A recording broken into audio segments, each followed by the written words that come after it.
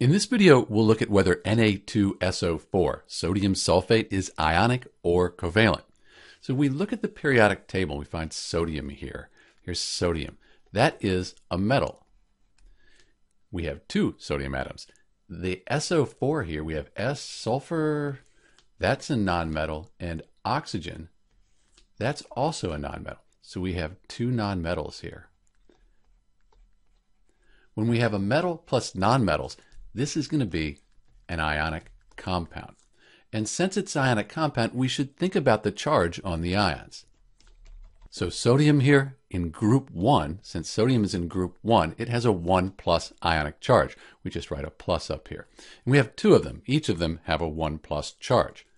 For the sulfate, SO4, this is what's called a polyatomic ion. This is a good one to memorize.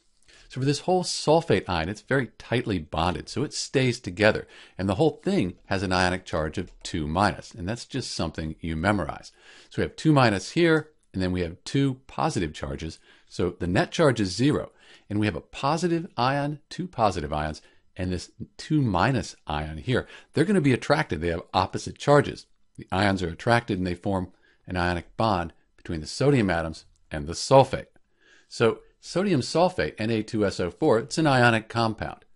We should talk, though, about this sulfate ion here. So sulfur, we said, that was a nonmetal. And then oxygen, we said, was also a nonmetal. We have 4 oxygens. So the sulfur is bonded to these 4 oxygens. They're all nonmetals.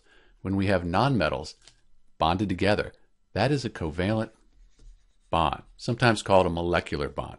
So with the sulfate ion, those are covalent bonds between the sulfur and the oxygen.